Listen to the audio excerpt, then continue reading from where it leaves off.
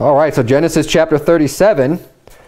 We'll get right into this. Of course, last week we saw the whole, all the Edomites and their family tree, as it were. You know, the sons of Esau and the cities that they grew into and stuff. And now in 27, it starts off, and Jacob dwelt in a land wherein his father was a stranger in the land of Canaan.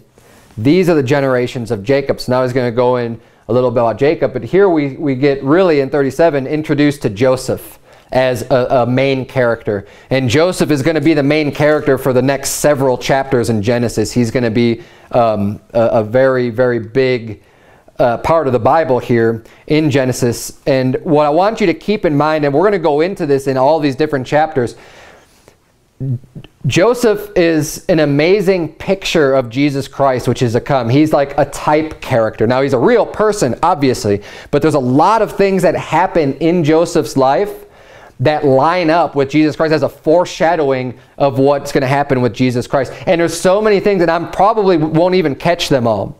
But there's a lot of them, and I'm going to point them out as we go through these different chapters. So just keep that in mind. And if you'd like to get ahead a little bit, you know, before we can, and I always recommend this, even though I don't really mention it, it's a good habit to get into. Wednesday night is our Bible study. It's the one time where we're going to have a service when you know what we're going to be preaching about before we even get into it. So as a way of preparation, I would recommend, you know, early in the week or you know, the week before or whatever, kind of reading ahead and just reading what's this chapter going to be about, and maybe study a little bit for yourself, and it will help you to understand and to retain more and to learn more if you go through this chapter maybe once or twice, you know, in the days leading up to Wednesday night, as we go through the verse by verse and see the things that you pick up that maybe I don't preach on, and the things that I preach on that you didn't pick up when you were reading it. And it'll be a lot more fresh in your mind, and it'll help you just in your overall understanding of the chapters. I recommend that for all Wednesday night preaching, that you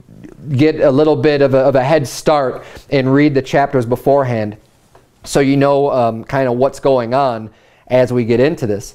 But and so I'm bringing this up now about Joseph to just keep that in mind when you read these chapters and we go through them. I'm going to point out different things regarding him. But we see here right off the bat, look at verse number 2. The Bible said, "These are the generations of Jacob. Joseph, being 17 years old, was feeding the flock with his brethren." So here Joseph, of course, he's a teenager. He's a young man at 17 years old. He was feeding the flock with his brothers, excuse me. It says, "And the lad was with the sons of Bilhah and with the sons of Zilpah, his father's wives. And Joseph brought unto his father their evil report." And I brought this up in previous chapters, how, you know, with the polygamy situation and how that caused all kinds of strife between the wives. And, you know, Jacob didn't love all of his wives the same, and he obviously didn't love his children all the same either. We saw that in multiple instances. We saw that when he went to meet Esau and he separated his families up. We saw the ones that he gave preference to and the ones he's loved the most. And even in this chapter, it says that he loved Joseph more than all the other brethren. He had favorites, and the favorites were obvious, right? And as a result, I believe when we see that he's bringing an evil report of the two handmaids' children, Zilpah and Bilhah. Their children were loved the least because they were just the handmaid, just like the handmaids were loved the least. You know, he loved Rachel. That was the wife he truly loved. He was married to Leah, but he had more, you know, feelings or emotions for Leah than he did for these other handmaids. The handmaids, he didn't even want to have anything to do with, except that his wives were fighting and got him to do this, to get married to them just to have children with them. It's not like we see anywhere that he loves these no, he doesn't love the handmaids. They were there just because their wives wanted children by him. And it's evident now, you know, with any child that's not loved properly, any child that's in a dysfunctional family and is lacking that love from the father, they're starting to do bad things. And we see Joseph here. He's the good son. He's the good child. He's doing all these things that are right. And one of the reasons, I believe, is because Jacob loves him. He's spending time with him. He's teaching him. He's training him. And that's what a father's job needs to be doing in order to make sure your kids grow up right. But if you don't love your children, You're not going to be teaching right. You're not going to be investing the time that's necessary. And as a result, these children of the handmaid, they're out doing wicked things. And it says Joseph has to come and he brings their evil report. The wicked things that they're doing, he's going and he's telling his dad about them. He's telling Israel, like, look, you know, my brothers they're not doing what's right. Which just exacerbates the problem that Joseph has with all of his brethren hating him. Let's keep reading here. Look at verse number 3. Now Israel loved Joseph more than all his children.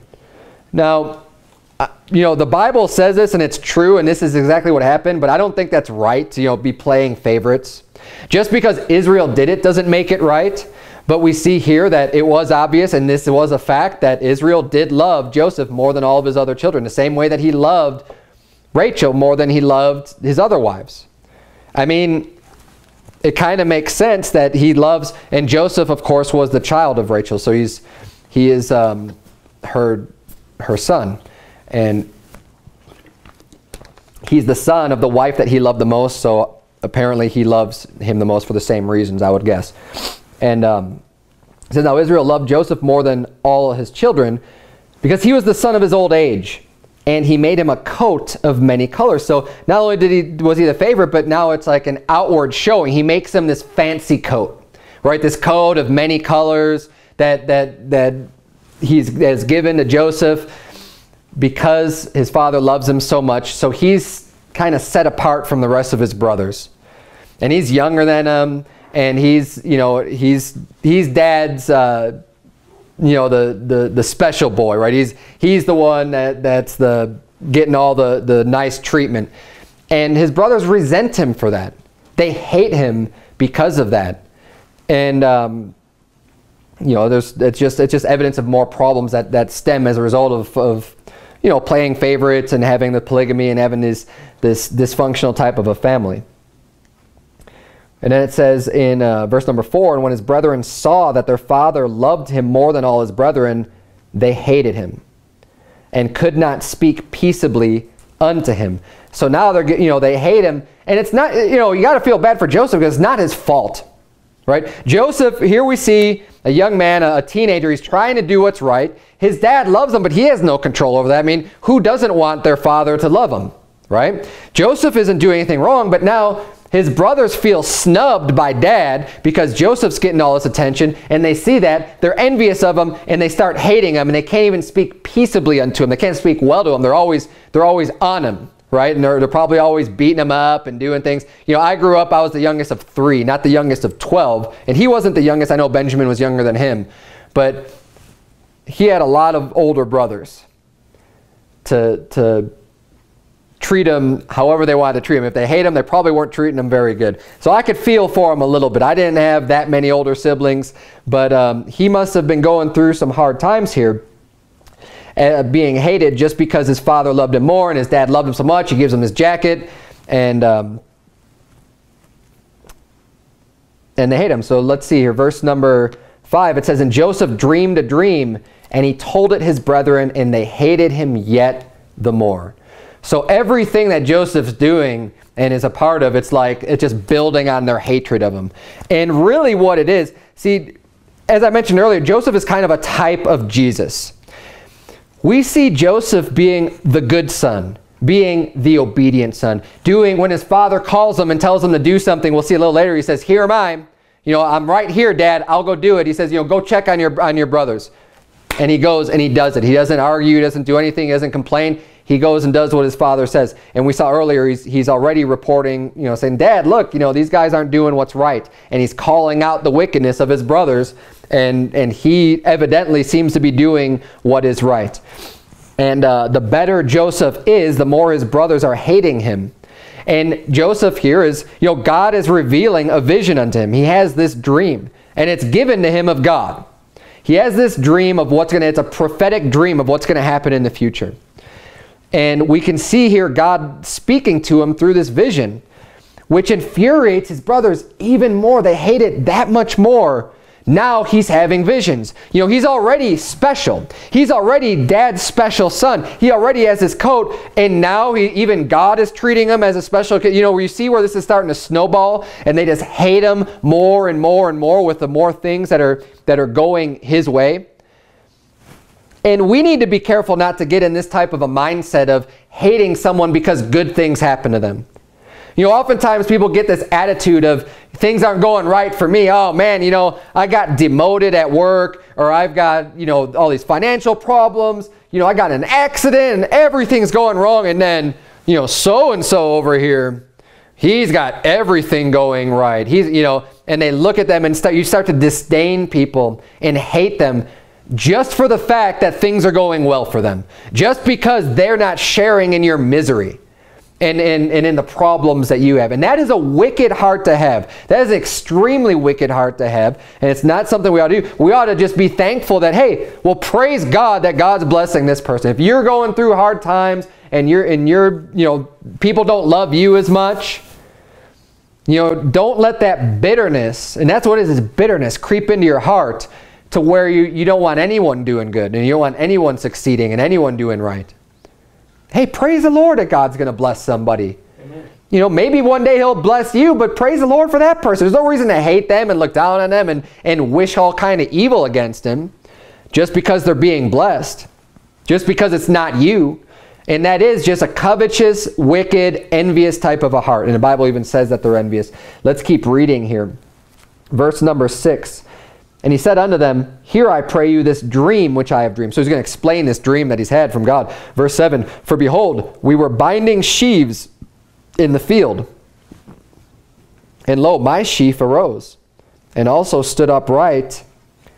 And behold, your sheaves stood round about and made obeisance to my sheaf. So he's talking about, you know, gathering in sheaves in the field. And his sheaf, all of a sudden, it just grows up and it's real tall. And if, obviously it's a dream, so it doesn't like completely make perfect sense. And that these other sheaves, they all bow down. All of the other, that's what making obeisance mean. It means like they're being obedient by worshiping and falling down and, you know, and getting down on their hands and knees in front of. So these, you know, his brethren's sheaves were doing that in front of his sheaf. And it says in verse 8, And his brethren said to him, Shalt thou indeed reign over us? Or shalt thou indeed have dominion over us? And they hated him yet the more for his dreams and for his words. So we're seeing continually this hatred coming from his brethren. And the better that Joseph is and the better these blessings are, the more they just hate him more and more and more. And you know, this dream wasn't very difficult to interpret. You know, a lot of times you have weird dreams like, man, I wonder what that meant. But this is pretty straightforward. He's saying, well, there's these sheaves which, you know, whatever, they're sheaves, but they all bowed down to his. Symbolizing that he's going to rule over them, that they're all going to come and be submissive unto Joseph. Which is really weird because you think, you know, Joseph is so young. He's not the firstborn. You know, he's not the one that would inherit the double portion and that carries on the family name the same way that the firstborn does. And they're saying, you know, what is this dream that you have? And they're kind of giving him a hard time about it. Now, turn if you would, keep your finger here, turn if you would to 1 John chapter number 3. Because I just want to get into a little bit of the similarities here with Joseph and Jesus.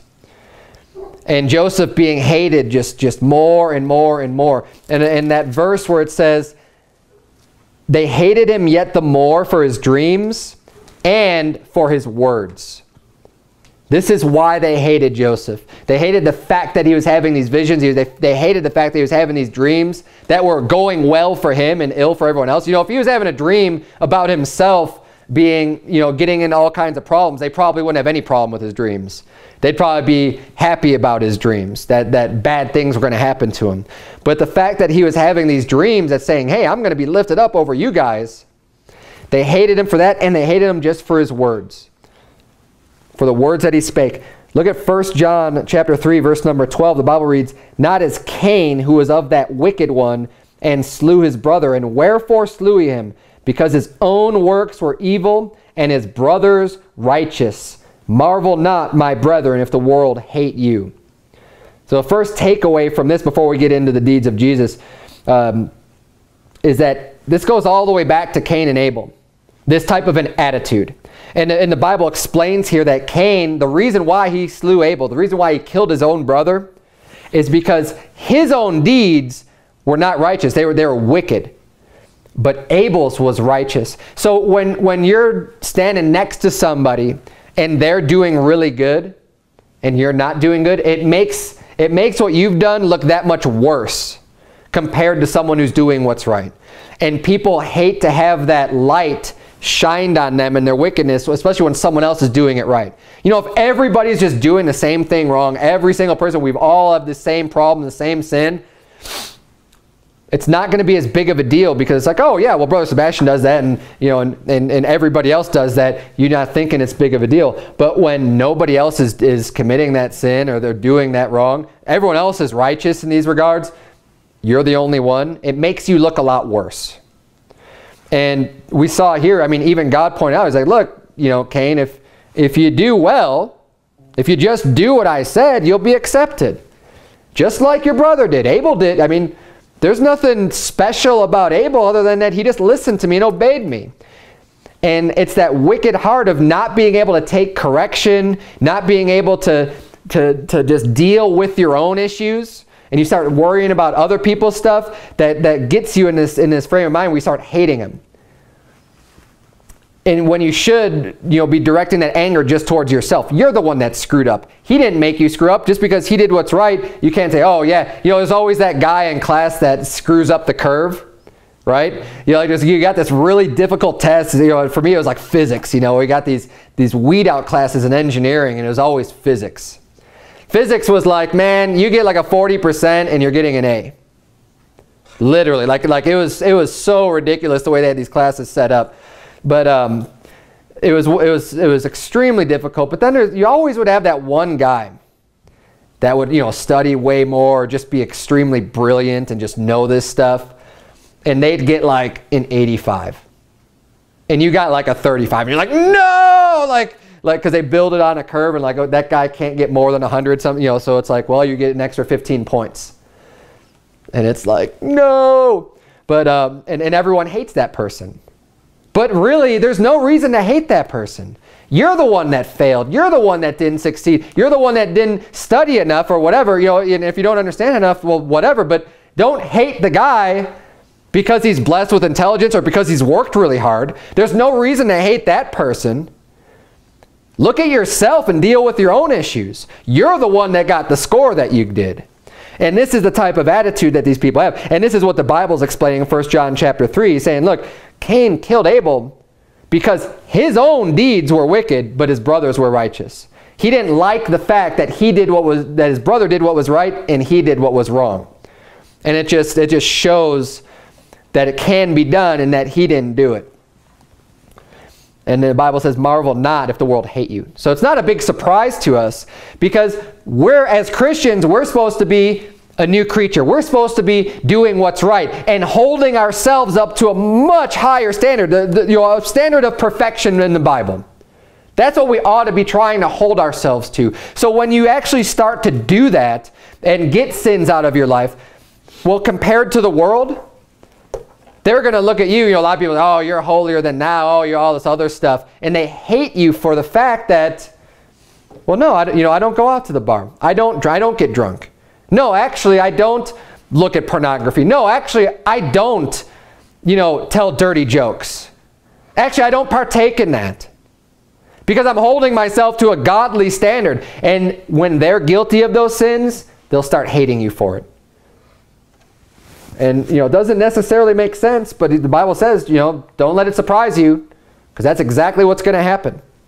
Turn, if you would, to John chapter 3. The book of John chapter 3. We're in 1 John. Flip back to the Gospel of John chapter number 3. Verse number 20 says, for everyone that doeth evil hateth the light. They hate the light. And if you're a child of the light and you're walking in the light and your light is shining, those that do evil, they're going to hate that. They're going to hate that light in you. Verse 20, for everyone that doeth evil hateth the light, neither cometh to the light, lest his deeds should be reproved. He hates the light. He doesn't want it shining on him so that he can be told that what he's doing is wrong. Because no one likes to be told that they're wrong. But when you're doing the evil, they're going to hate, they hate the light. And that's why, another reason why you're going to be hated of all men for Jesus' sake, if you're doing what's right. Flip over to John chapter 7. John chapter 7. John 7, verse number 7, Jesus Christ said, the world cannot hate you, but me it hateth, because I testify of it, that the works thereof are evil. And remember, we saw Joseph's brethren hated him because of his dreams and because of the words which he spake. And what were some of the words he spake? He told his father of the evil report of his brethren, the evil that they were doing, the wickedness of, if his brothers represented the world, he was proclaiming the wickedness of his brothers, and they hated him for it. Just like Jesus said that he testifieth of the works, that the works thereof are evil. Talking about the world. And that's why the world hated Jesus. Flip over to John chapter 15.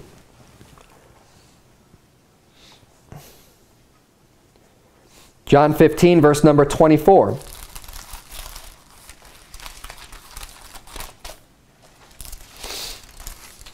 The Bible reads, if I had not done among them the works which none other man did, they had not had sin. But now have they both seen and hated both me and my Father. But this cometh to pass, that the word might be fulfilled that is written in their law, they hated me without a cause. And Jesus is explaining here, he says, look, if I didn't come and perform all of these miracles and heal the sick and raise the dead and turn water into wine and walk on water, if I didn't come and do all this stuff and abound in these great miracles, then I could understand them not accepting me as the Savior. Right? Exactly. I could see that. They had not had sin. But now have they both seen and hated both me and my Father. He's saying, but they don't have an excuse. They saw what was done. They saw it with their own eyes, and they still hated me. And basically, because they hate him, they hate the Father. He said, they hate me and my Father. And because they hated him after seeing their works, they hated me without a cause. So when you hate somebody just because things are going well for them or just because they're living righteously, you're hating them without a cause. And that's not right. It's wickedness. It's a hatred that is not justified. Flip back, if you would, to Luke chapter 6. Luke chapter 6, verse number 22.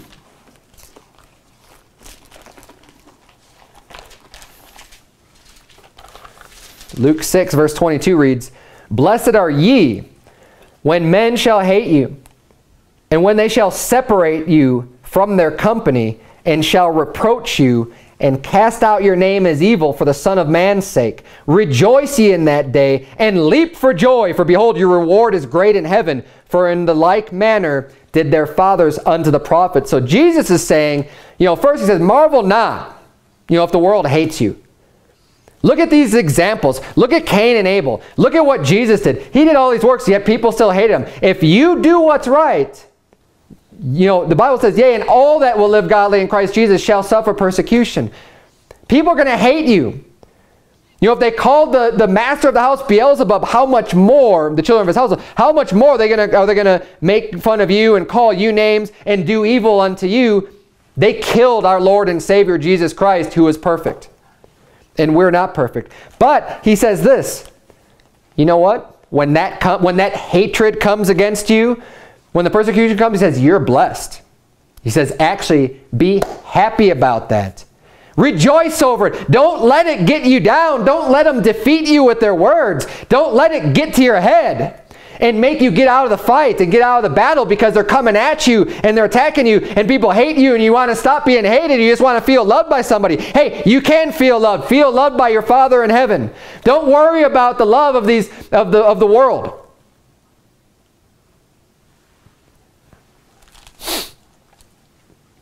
He says, blessed are ye when men shall hate you. That's a good thing.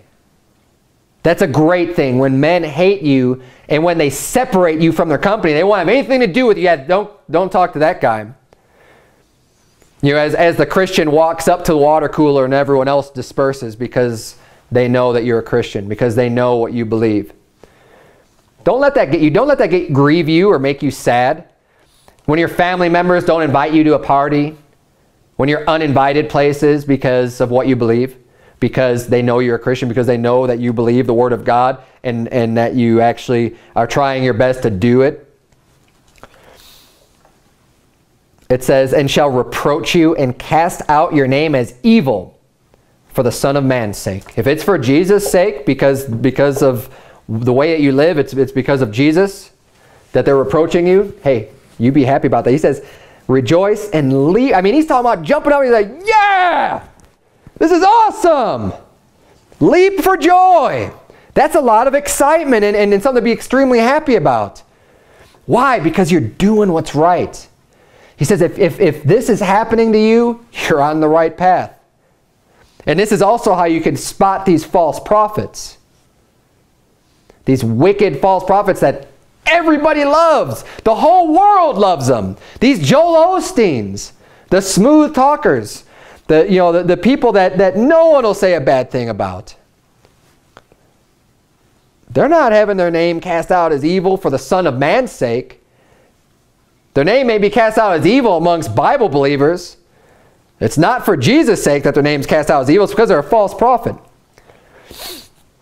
But he says, if this happens to you, you're doing what's right. When people cast out your name as evil and they reproach you and they separate you and they hate you because of Jesus' sake, rejoice. He says, for behold, your reward is great in heaven. You are earning yourself rewards by doing what's right and not allowing these people to back you down. It says, for in the like manner did their fathers unto the false prophets. The false prophets said, excuse me, not the false prophets. For in the like manner did their fathers unto the real prophets. The men of God, the real men of God, the prophets that stood up and preached about Jesus and preached about Jehovah and preached about, the Lord.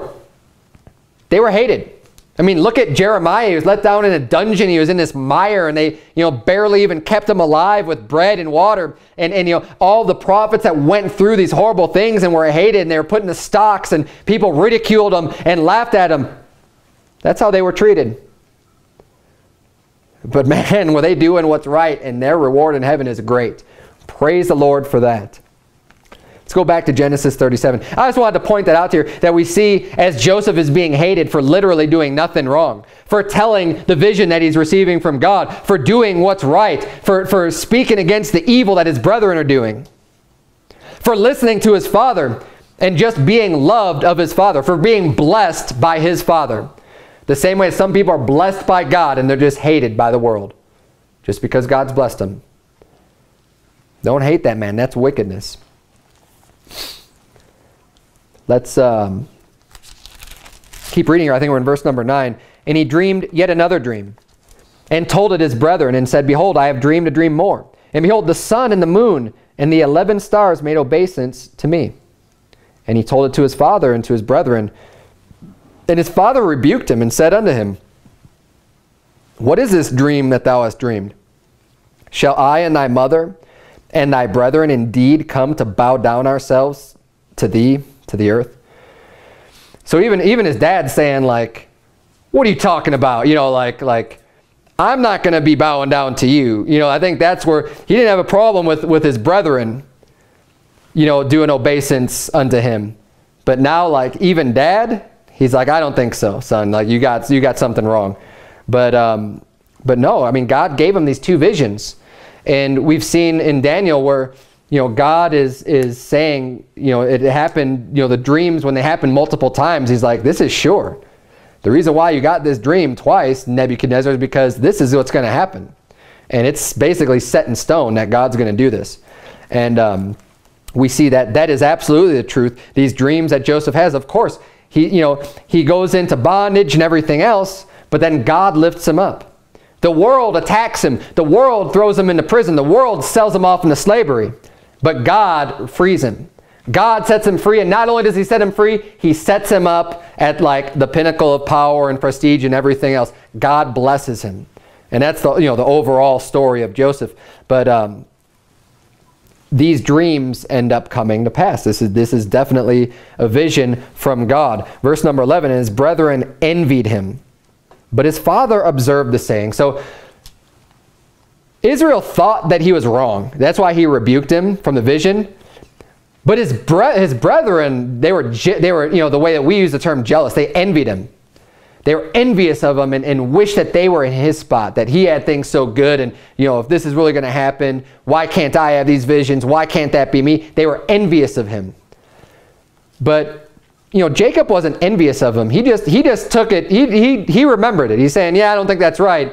But he holds on to it, probably saying, well, we'll see what's going to happen with this. See if he really is getting a vision from God. And he's not envious of his own son.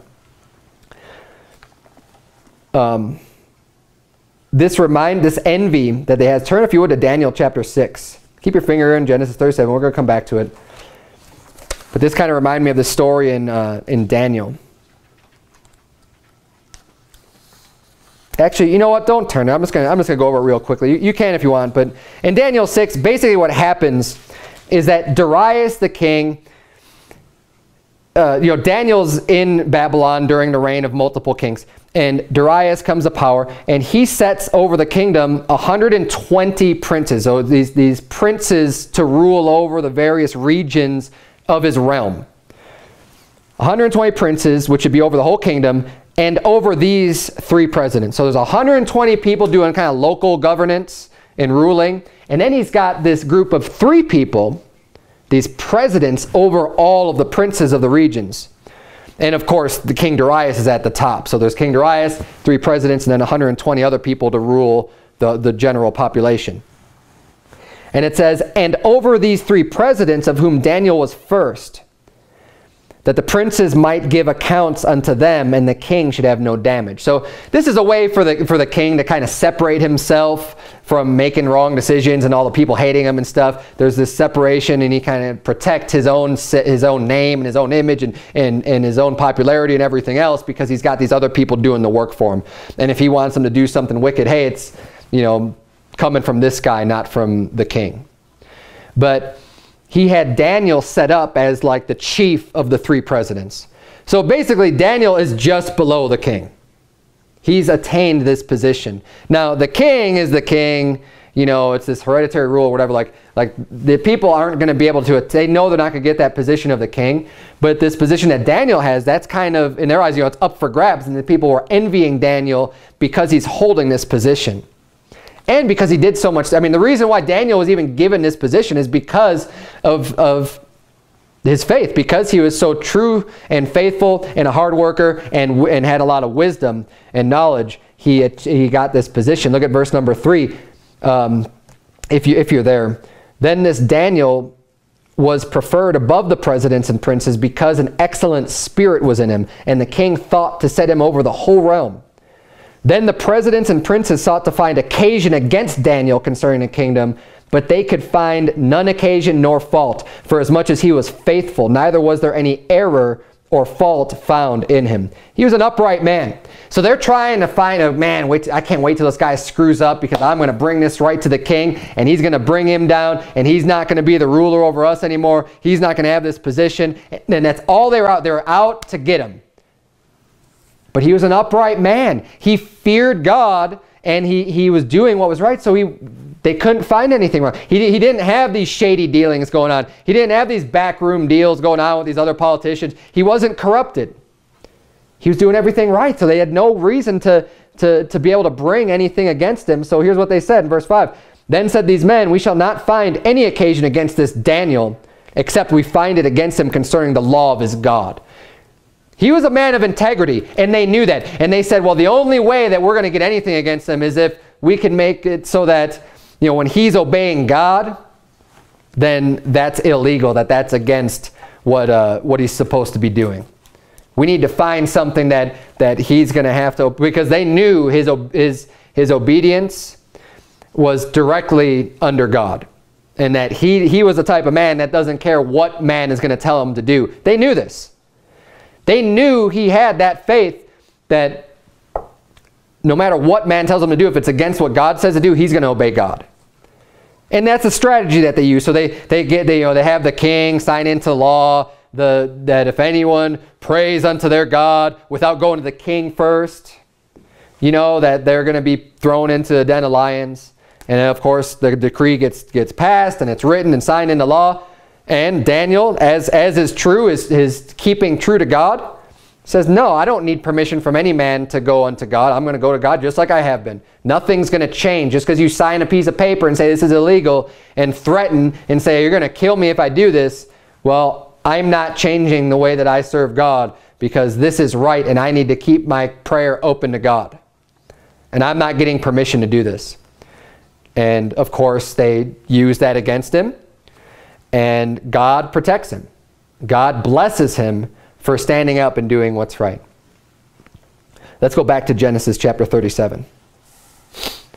But the way that his brothers envied him and kind of his position with his father reminded me of this story in Daniel chapter 6. It's that same type of covetousness that these other rulers had. And you got to think about it. Like, they're rulers. These other princes and these other presidents even. I mean, they're in charge of a lot of stuff. I mean, it's not like they're a peasant. They're ruling. They're reigning with the king, but they just didn't like that Daniel was even higher up than them. And these people that have this covetous type of an attitude, it just shows you that nothing is ever enough to satisfy. Their greed, their covetousness never gets satisfied. It's an empty pit. It's a hole. The more they get, the more they want, and nothing will be enough. And they're bent on destroying people. That's why the Bible says the love of money is the root of all evil. It's that covetous, greedy attitude and heart that makes people go after others and do evil things unto them. I mean, they plotted here for Daniel to be put to death. That was their goal. And why did this even happen to them? Because of their love of money, ultimately. Because of their covetousness, because of their envy. That's why. And we see the same exact thing with Joseph's brethren. Because what do they do when they see him coming? They said, here he comes, let's kill him. They saw him afar off. And we're not quite there yet in the story. But they see him coming afar off. And they plot and they plan. They're like, here comes that Joseph. Here he comes. Let's get him. Let's kill him. But I'm getting a little bit ahead of myself here. Actually, let's just jump down to there. Because basically what happens is his dad said, no, let's go back to Genesis 37. We're going to keep reading. There's a couple points I want to make. I'm getting just slightly ahead of myself. So verse 12 says, and his brethren went to feed their father's flock in Shechem. And again, I mean, remember everything that happened in Shechem. Now they're back over there again. And they're feeding, they're just feeding the father's flock. But, with his brethren, it seems like nothing good is happening here.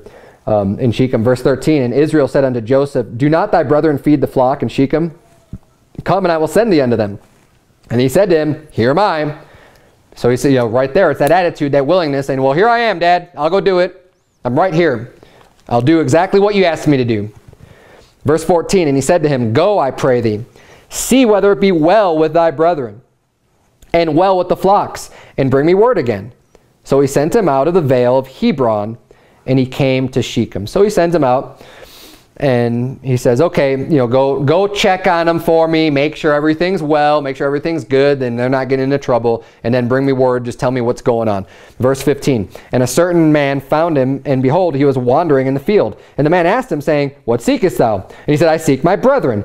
Tell me, I pray thee, where they feed their flocks. So already they're not where they're supposed to be. They tell their dad they're going to feed the flocks in Shechem. He goes to Shechem, he's wandering around, he's looking all over for them. And this guy, he comes across this guy and he's like, have you seen my brothers? Like, I don't know where they're at. And he says in verse 17, and the man said, they are departed hence, for I heard them say, let us go to Dothan. And Joseph went after his brethren and found them in Dothan. So they just go off and do something else. They're supposed to be feeding their father's flocks in Shechem, and they just go off to Dothan. And Joseph finds them. It says in verse 18, and when they saw him afar off, they're probably going out to do some kind of wickedness, right? And now they're getting busted. And they see him afar off, and they're like, oh, great. Here comes daddy's boy, right? Here comes Joseph. He's going to go rat us out to dad. And, they all hated him anyway, so they see him coming. And when they saw him afar off, even before he came near unto them, they conspired against him to slay him. Their envy and their hatred built up so much against their brother that they actually conspired to kill him. Why? Because their own deeds were wicked and their brother's was righteous. Just like Cain and Abel. They look at him and they despise him and they're ready to kill him. And verse 19, and they said one to another, behold, this dreamer cometh. So that really struck a chord with them when he tells them their dream. They didn't just blow it off as nonsense, as just saying, yeah, whatever, Joseph. And they're like, it really angered them. As the Bible said, they hated him for it, even for telling them the dream. It just drove into them that Joseph might be, ruling over them and that they're going to be bowing down to him. It just burned them up to even think about that. So they're saying, oh, here comes that dreamer, right? Here he comes. Verse 20, come now therefore and let us slay him and cast him into some pit, and we will say some evil beast that devoured him, and we shall see what will become of his dreams.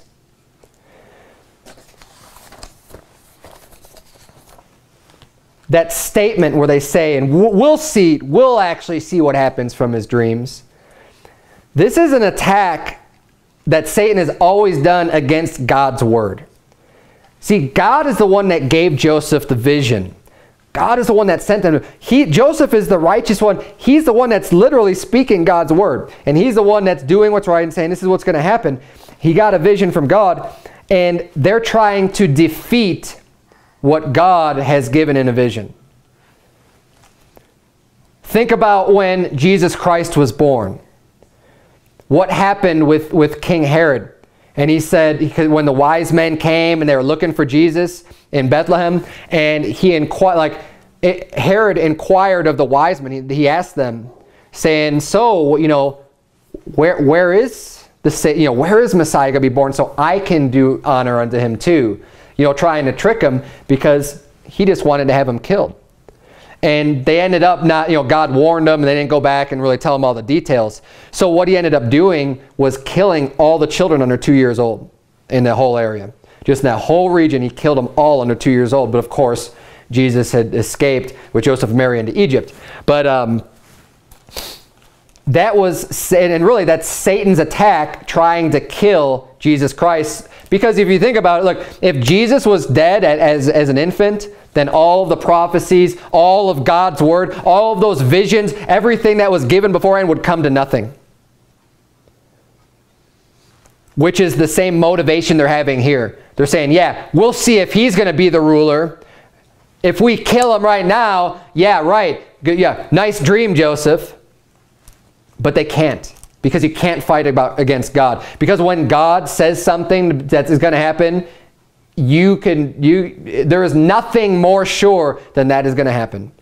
Nothing. And the devil doesn't get this. Herod didn't get this. His brothers don't get this. That when something comes from God, when God has his prophets speak in the name of the Lord, and they give a vision or they give the word of God, God's word never returns void. It never just doesn't happen. Amen. If you think about even when Jesus was tempted in the desert, right? What did the devil do? He's trying to make him to sin.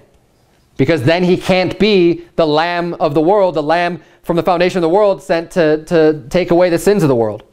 If he is imperfect, if he has an imperfection, if he sins against God, then he can't be the Savior of the world. He's trying to screw up God's plan. He's trying to negate the prophecies that were given by God, but you can't. You can't. You can't fight against God. God's word never fails. Let's keep reading here. Verse number 21. And Reuben heard it, and he delivered him out of their hands and said, let us not kill him. So here we see Reuben. If you remember, Reuben committed sin earlier when he had taken one of the handmaids and laid with her, which was really wicked of him to do. And obviously his other brothers were doing some wickedness. But Reuben, though, don't forget, Reuben was the firstborn, and he was born of Leah. The other brethren seemed to be even more wicked, the ones of Bilhah and Milcah, the handmaids. They seem to be the worst kids, right? And they're probably the ones that are provoking, let's kill him. But Reuben's like, wait, we can't kill him. He at least has enough, in him to say, he's our brother.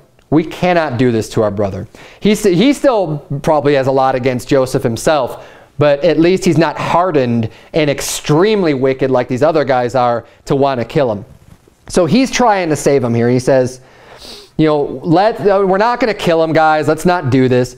Which is good because he's also the firstborn and he should be kind of leading his brothers as well. And he should have a lot of influence over them. Verse 22, and Reuben said unto them, shed no blood, but cast him into this pit that is in the wilderness, and lay no hand upon him, that he might rid him out of their hands, to deliver him to his father again. So Reuben kind of comes up with this plan, saying, you know what, we're not going to kill him. Let's teach him a lesson. Let's throw him into this pit. And the whole time Reuben's thinking, you know what, yeah, they'll have their fun, they'll get their kicks, they'll toss him into this pit, we'll scare him real bad, but then I'll come later on and I'll get him out and I'll bring him back home again and everything will be just fine. This is Reuben's plan. And it says in verse 23, and it came to pass when Joseph was come unto his brethren, that they stripped Joseph out of his coat of many colors that was on him, and they took him and cast him into a pit, and the pit was empty. There was no water in it. Now, you might find that interesting that it says that, like, why does the Bible say, okay, so here's the plan. He's like, okay, we're just going to throw him in the pit, we're going to leave him there or whatever, and then Reuben's going to go get him out later. They take him, first they strip the coat off of him, right? They're probably trying to shame him. That's his glory, right? That's just this showing his father's blessing on him and the fact that he was loved of his father. They remove that coat and just take it from him. They rip it from him and they throw him into the pit. And what I found really interesting is that the Bible makes very clear to say there was no water in it. Now, why would the Bible just mention that fact? I mean, it's dry. Why would you automatically think that there would be water in a pit? Right? I mean, threw him into a pit, there's no water in it. It's because of the foreshadowing of Jesus Christ. When Jesus Christ was stripped of his clothing, when he was going to be crucified on the cross, they shamed him. Right? They stripped off his clothes, they whipped him, they beat him up, and then they put that purple robe on him and mocked him as a king and put the crown of thorns on his head before stripping that off him again and leading him to the cross. And of course, Jesus Christ died on the cross. His body died, but the Bible says that his soul descended into hell.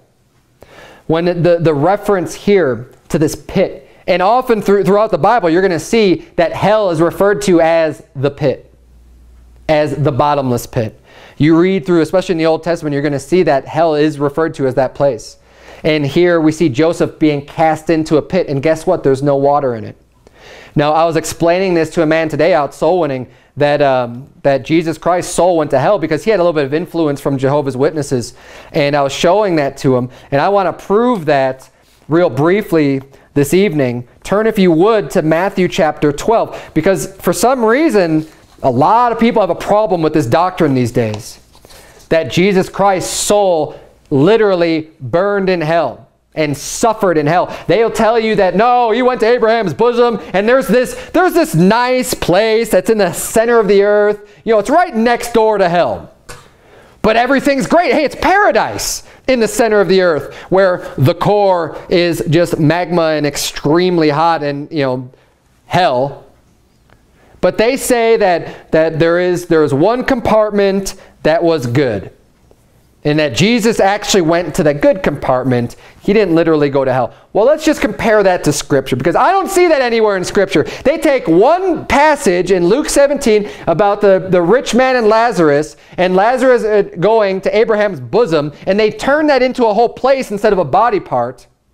And just because they could miraculously see each other, the rich man was able to see Lazarus, they think that everybody in hell was just able to see people. No, this is a miraculous event that takes place. It says there's a great gulf fixed. You can't see and talk to someone when there's a great gulf separating you. That obviously had to be a miracle.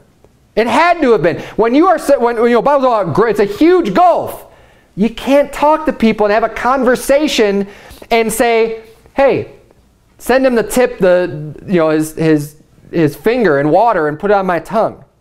And have a conversation like that over the wailing and gnashing of teeth in hell. You think that they could just have a normal conversation as if, oh yeah, physically, here's paradise and here's hell, and they're right next to each other so you can just talk to each other back and forth. It's ridiculous. It was a miraculous event in order for that story to be in the Bible about the rich man and Lazarus that was even allowed the conversation to take place. So what's the difference? Why would it have to be in the heart of the earth instead of the great gulf being between heaven and hell? I'd say that's a pretty great gulf. Yet somehow this man was able to see him, and they were able to see each other and have a conversation. It's no less ridiculous to think that that happened as opposed to them having a conversation all within the center of the earth. But I'm going to show you that it's just contriving some strange doctrine out of thin air for no good reason. Look at Matthew chapter 12. Because here we're going to see in Matthew 12 verse 39, but he answered and said unto them, an evil and adulterous generation seeketh after a sign, and there shall no sign be given to it, but the sign of the prophet Jonas. Now here he's referencing Jonah, which is important, because when the Old Testament is referenced, when you want to learn more about something that's being referenced in the New Testament, go back and read the reference. But here in verse 40 it says, for as Jonas was 3 days and 3 nights in the whale's belly, so shall the Son of Man be 3 days and 3 nights in the heart of the earth. Now the heart of the earth is the center. So the people say, oh, well, paradise was the center of the earth. This verse doesn't bother them so much. But the reason why it doesn't bother them so much is they say, oh yeah, well, he was in the heart of the earth. Let's go back at Jonah and look at chapter number 2. Because in Jonah chapter 2, that's when Jonah is inside the whale's belly. Remember, Jonah is a prophet. And what do the prophets do? They were prophesying Jesus Christ and things that were going to happen. Jonah chapter 2, look at verse number 1. Then Jonah prayed unto the Lord his God out of the fish's belly. So Jonah's in the whale's belly. He prays unto God. Look at verse 2. And said, I cried by reason of mine affliction unto the Lord, and he heard me. Out of the belly of hell cried I, and thou heardest my voice. Is Jonah in hell right now? No, he's in the whale's belly. So why is he saying, out of the belly of hell cried I? Because he's a prophet, because he's prophesying Jesus Christ being in hell. Jesus referenced this as a sign that was going to happen the same way that Jonah was 3 days and 3 nights in the whale's belly, so shall the Son of Man be in the heart of the earth. And look, we're going to keep reading because verse 3, for thou hadst cast me into the deep, in the midst of the seas. And the floods compassed me about. All thy billows and thy waves passed over me. Now we're going back to Jonah. He was in the sea. All of this stuff was happening to him. Verse 4. Then I said, I am cast out of thy sight, yet I will look again toward thy holy temple. Verse 5. The waters compassed me about, even to the soul. So he's saying, okay, this is still Jonah. He's in the waters, right? They compassed me about. But now he's saying, even to the soul, the depth closed me round about. The weeds were wrapped about my head. Talking about seaweed. Right? Still Jonah. But look at verse number 6. I went down to the bottoms of the mountains. The earth with her bars was about me forever. Yet hast thou brought up my life from corruption, O Lord my God. Again, we see the prophecy of having the earth with her bars about me forever. I mean, the earth is surrounding you. That's not being under the water. That's the earth being around you. That's in hell. Because the hell is in the center and there's earth all around. Makes sense. That's where Jesus Christ was. that Jonah was prophesying Jesus Christ, and Jesus even referenced Jonah in regards to his death for 3 days and 3 nights where he was located. But there's more. Turn, if you would, to Exodus chapter 12. You're in Jonah, flip backwards to Exodus. If you want evidence, you want some proof about this doctrine. Oh, Jesus couldn't burn in hell? No way. Well, let's just see what the scripture says. Is it really a difficult thing to believe? Exodus chapter 12. We know that Jesus Christ is the Lamb of God. He is the Passover lamb. That is irrefutable. I'm not even going to go through the time to prove that from Scripture. Do it yourself. It's evident. Exodus 12 tells us about how they prepare the Passover lamb and what they're supposed to do. Look at verse number 5 of Exodus 12. Your lamb shall be without blemish. Was Jesus without blemish? Yeah, he was sinless. He was perfect. A male of the first year. Was Jesus Christ a male? Yeah, of course he was. You shall take it out from the sheep or from the goats, and ye shall keep it until the 14th day of the same month. And the whole assembly of the congregation of Israel shall kill it in the evening. And I'm not going to take the time to do this either. I've done it in previous sermons. At the time of Jesus Christ, his death, his burial, his resurrection lines up with these days of the week. It was the Passover when Jesus was crucified. The whole assembly of the congregation, when Jesus was on trial, said, "Crucify him! Crucify him!" They sentenced him to death. Pilate was willing to let him go, but the whole congregation of Israel, by and large, in general, the nation of Israel sentenced Jesus Christ to death. It's lining up perfectly so far. And shall kill it in the evening. Jesus Christ died in the evening. Verse 7.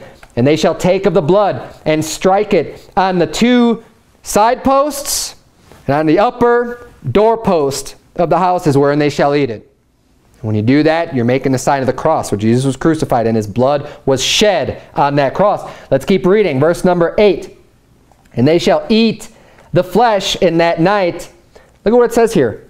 Roast with fire and unleavened bread, and with bitter herbs they shall eat it. And it goes further to explain the roasting and fire part. Eat not of it raw. Don't eat it raw. Nor sodden at all with water. Don't boil it. Don't put it in water. But roast with fire. He's being very specific to say, you must grill this. This needs to be roast with fire. There's no other way to prepare this meat. Don't eat it raw. Don't boil it. Roast it with fire. His head with his legs and with the pertinence thereof. Everything. And ye shall let nothing of it remain until the morning, and that which remaineth of it until the morning ye shall burn with fire. So you mean to tell me that up until this point, we're going to start reading in verse 5, we're seeing every single place that Jesus Christ lines up as the Passover Lamb of God, all of a sudden, oh, yeah, it just stops right there. And this whole being extremely careful to reference, don't use any water. Not sodden at all with water, not raw. Roast with fire. You mean that has nothing to do with Jesus Christ going to hell? All of that, if all of this doesn't convince you, turn to Acts chapter 2. It's the last place we're going to turn on this subject. We're almost done with the sermon for tonight, but turn, if you would, to Acts chapter 2. Because this is what I usually just show people, because this should be sufficient enough. When I'm out soul winning and someone's like, wow, I never heard of that before, and they don't believe it, I like to show it to them anyways, even if they've just said they never heard it before, because I try to back up everything that I say to a person out soul winning with Scripture, so I could just show them. I don't want them just to take my word for it. But look at verse number 22 of Acts chapter 2. You men of Israel, hear these words. Jesus of Nazareth, a man approved of God among you by miracles and wonders and signs, which God did by him in the midst of you, as ye yourselves also know, him being delivered by the determinate counsel and foreknowledge of God, ye have taken, and by wicked hands have crucified and slain. Subject matter is very simple. That's why I'm starting in 22 to get the context. He's talking about Jesus Christ. He's saying, look, you took him and you crucified him. Verse 24, whom God hath raised up, He's been resurrected. God brought him back to life, having loosed the pains of death, because it was not possible that he should be holden of it. Now look at what he says here after he talks about his resurrection. Verse 25, for David speaketh concerning him. Now he's going to quote the psalm. I foresaw the Lord always before my face, for he is on my right hand, that I should not be moved. Therefore did my heart rejoice, and my tongue was glad. Moreover also my flesh shall rest in hope, because thou wilt not leave my soul in hell. Neither wilt thou suffer thine Holy One to see corruption. Thou hast made known to me the ways of life. Thou shalt make me full of joy with thy countenance. So he quotes this psalm. After he just gets done talking about the resurrection of Christ, he quotes this song, and now he's going to explain it. In verse number 29, men and brethren, let me freely speak unto you of the patriarch David, that he is both dead and buried, and his sepulchre is with us unto this day. He's saying, we know David. We know he's been dead for a long time. His tomb is here, right? It's here to this day. He's long dead and gone. Verse 30, therefore, being a prophet, and knowing that God had sworn with an oath to him that of the fruit of his loins, according to the flesh, he would raise up Christ to sit on his throne. He, seeing this before, spake of the resurrection of Christ. What part of that psalm was speaking of the resurrection of Christ that he just quoted? That his soul was not left in hell, neither his flesh did see corruption. In order for his soul to be left in hell, it had to go to hell. You wouldn't say, you know, don't leave my soul in hell, even though it's never been there, it's never going there, and never will be there.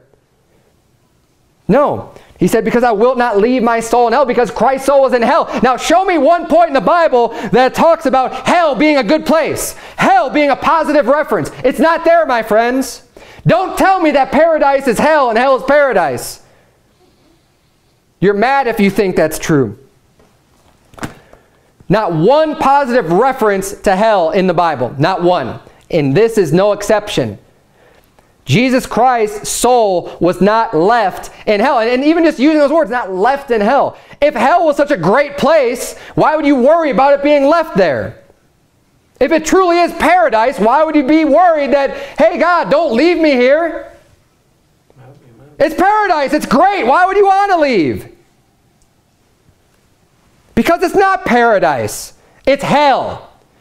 It lines up with the Passover lamb. It lines up with Jonah, who was a prophet, seeing these things before, spake about the resurrection, or about the death of Jesus Christ, about his soul being in hell. The same way that Acts chapter 2 explains the psalm that refers about about the Holy One suffering in hell. But I got all on this whole rant because of that phrase. Let's go back to Genesis 37. We're going to wrap things up. Because, this Genesis 37 isn't the definitive proof that, oh yeah, Jesus went to hell. But it's interesting, isn't it, to note that it says that Joseph was thrown into this pit, and it just clearly says there was no water in this pit. There is no water in hell.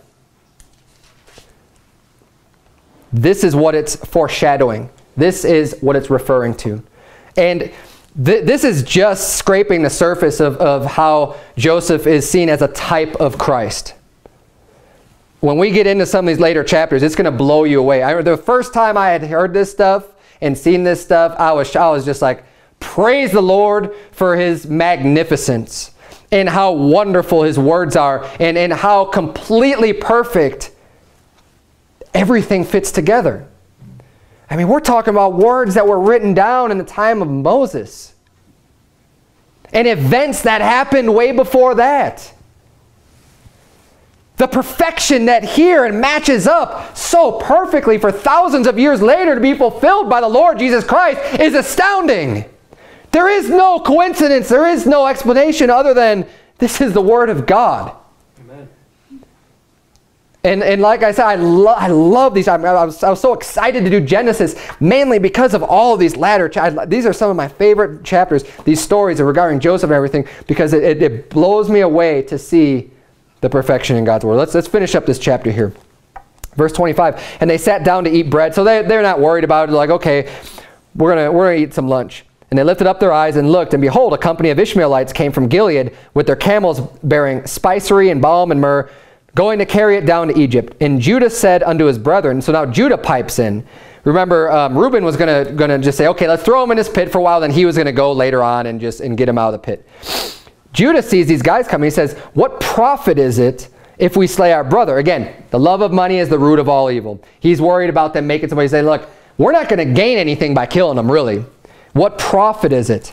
And conceal his blood. Come and let us sell him to the Ishmaelites. So now he's like, let's just make a buck at this. They hate him. They're willing to kill him. But like, well, why don't we make some money at it at least? And let not our hand be upon him. For he is our brother and our flesh. He's saying, well, you know, I guess we really shouldn't kill him. But, I mean, let's make money off him and sell him into slavery. And his brethren were content. So they went along with it. They're like, okay. Verse 28. Then there passed by Midianites, merchantmen, and they drew and lifted up Joseph out of the pit and sold Joseph to the Ishmaelites for 20 pieces of silver, and they brought Joseph into Egypt. And Reuben returned. So Reuben was gone during this time. It doesn't say that before that he was gone, but now we see it's like he came back, and it says, and behold, Joseph was not in the pit. And he ran, so now he's upset. He's like, well, where's Joseph? He's thinking probably first to himself, like, did they kill him? You know, because his plan the whole time was to let him out. Reuben didn't want to do, you know, he was saying, okay, we'll throw them in the pit, whatever. They'll have their cakes, and I'll help them out. He returns, and he's like, where's Joseph? You know, because now his plan just completely fell apart. And it says in verse 30, and he returned unto his brother and said, the child is not, and I, whither shall I go? Because now he has to go answer to his dad. He's the firstborn. He's kind of in charge of this stuff. He's saying, now what am I going to do? You know, he's dead. You know, he is not. He said he's dead. And they took Joseph's coat, and I'm sure they told him, you know, what happened. But they took Joseph's coat and killed a kid of the goats and dipped the coat in the blood. So now they're trying to cover it up. Because they have to make an explanation. Why isn't Joseph here? Oh, no. He's not coming back. Well, yeah, Dad, we sold him as a slave. They're not going to go back and tell him that. So they concoct this plan. They kill a goat. They kill a goat, and they take his coat that his dad gave him, the one that he probably always had on, that he never would leave without.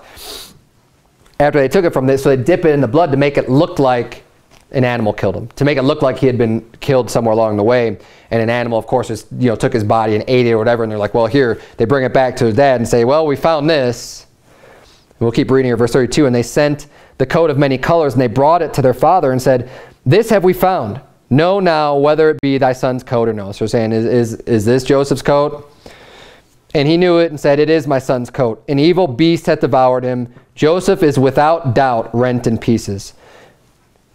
Jacob's believing him, thinking that all they found was the coat. So saying, well, he must have just been eaten then. And verse 34, and Jacob rent his clothes and put sackcloth upon his loins and mourned for his son many days. And all his sons and all his daughters rose up to comfort him. But he refused to be comforted, and he said, for I will go down into the grave unto my son mourning. You can see how, I mean, he really did love Joseph a lot. And he just could not be consoled and comforted over the fact that he thought that Joseph was dead.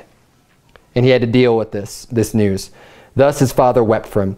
And then verse 36 says, and the Midianites sold him into Egypt unto Potiphar, an officer of Pharaoh's and captain of the guard. We'll get into that in a lot more detail. But I want you to turn to one more place. I'm going to close on this. I know it's been a little bit of a longer sermon, but I want to make this point. Turn, if you would, to Proverbs chapter 1.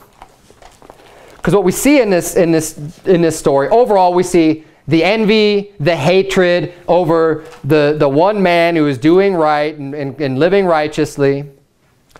And then this other group, I mean, it really turned into like this mob mentality too. Now, they hated him, but they weren't all necessarily on board with killing him. We know Reuben wasn't. It seems like Judah wasn't either, but he still hated him enough to want to sell him. But the other children, they were both Leah's children. The other children of the handmaid, they did want him dead. We know that some of his brethren wanted him dead. But this is one of those days. While I was reading, I was thinking about this too. Every once in a while, you know, rarely, there's occasions in your life that happen that are extremely memorable. Sometimes really good things happen, and it's an extraordinary set of circumstances, and it stays with you for the rest of your life. Maybe you do something good. Maybe you do something that's courageous. Maybe you help, you know, like you save someone that's drowning, or you do some, you know, you do some. It's an event that's, the day starts off normal, just like any other day. Never would guess that something extraordinary is going to happen. But this is one of those days then that lasts with you forever. Sometimes it's good. You do something right. You make a choice. You come to a crossroads and you got a choice. And sometimes it's bad. And I think everybody's probably had that, depending on how old you are in this room. These types of days where you think about, you know, you hit that point of decision making. What am I going to do? And I know it's happened to me, especially growing up. You're in a group of friends. And one of your friends gets a really bad idea to go out and do, you know, go do some vandalism, go hurt somebody, go do something wicked, go do something evil. Hey, let's go steal something. Hey, let's go, you know, whatever it is. And you have the choice to make.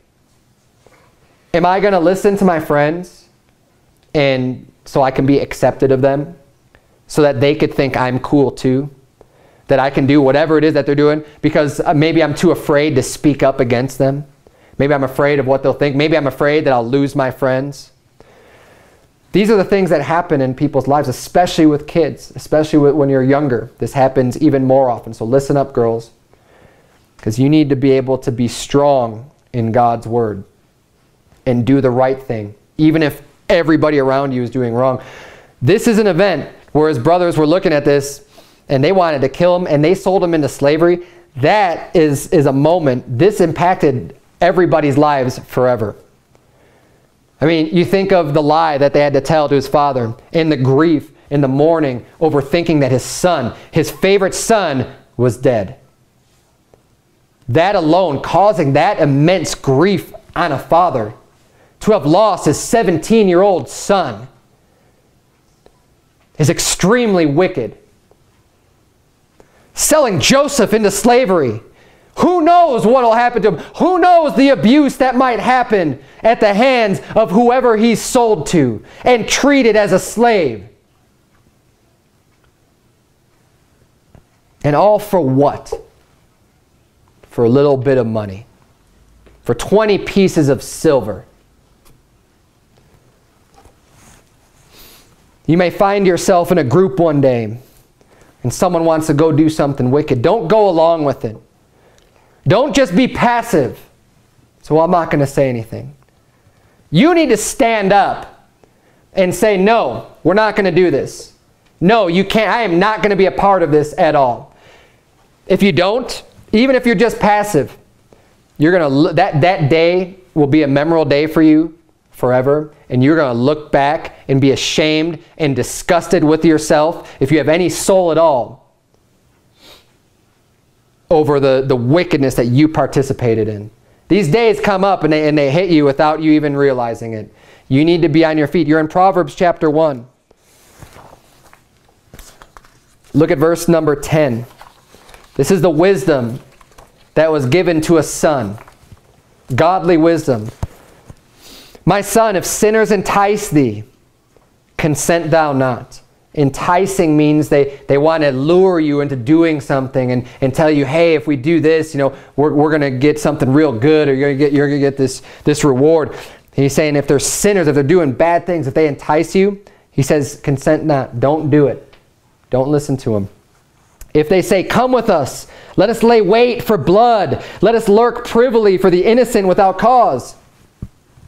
Let us swallow them up alive as the grave, and whole as those that go down into the pit.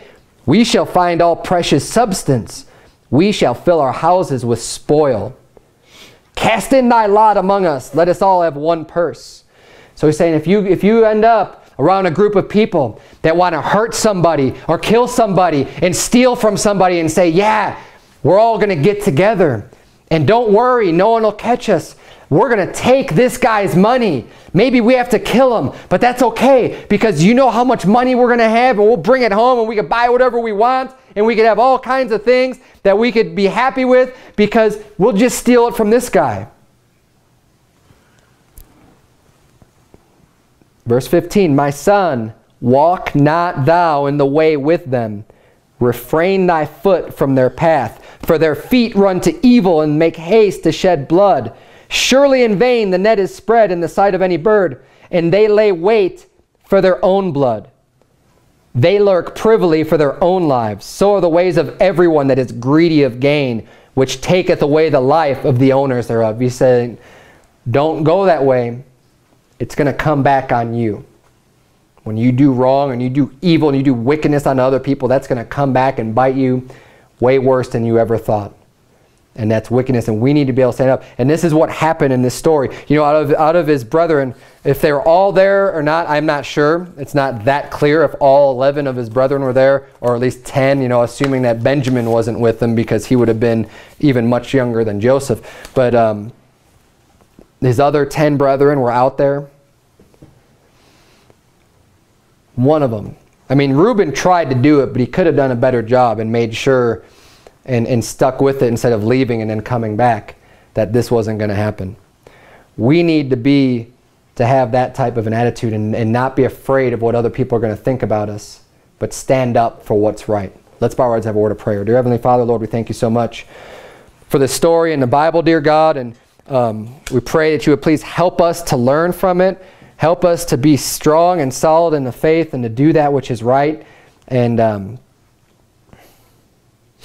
God, we pray that you would please just give us the boldness that we need in order to stand up and not to be afraid of what people might think or do, especially when you're outnumbered and you're the only one that might think a certain way. You know, we need to remember that maybe we're not the only one. Maybe other people feel the same way that we do, and all it takes is for one person to step forward and say no, and before you realize it, a whole bunch of other people that also wanted to say no, but were just waiting for someone else to do it, will come forward. But even if not, dear God, I pray that you please help us to be able to walk in our own integrity of heart and just to do what's right because we know it's right according to your word, and not to do what's evil and to follow a multitude of people to do wickedness, dear Lord. It's in Jesus' name we pray, amen.